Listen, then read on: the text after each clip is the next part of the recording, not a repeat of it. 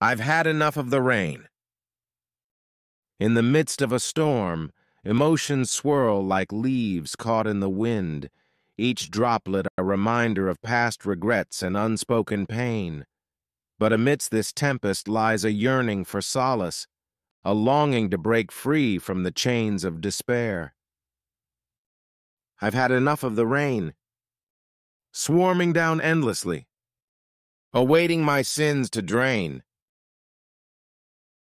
scouring my soul, away to the endless sea of regret and blame.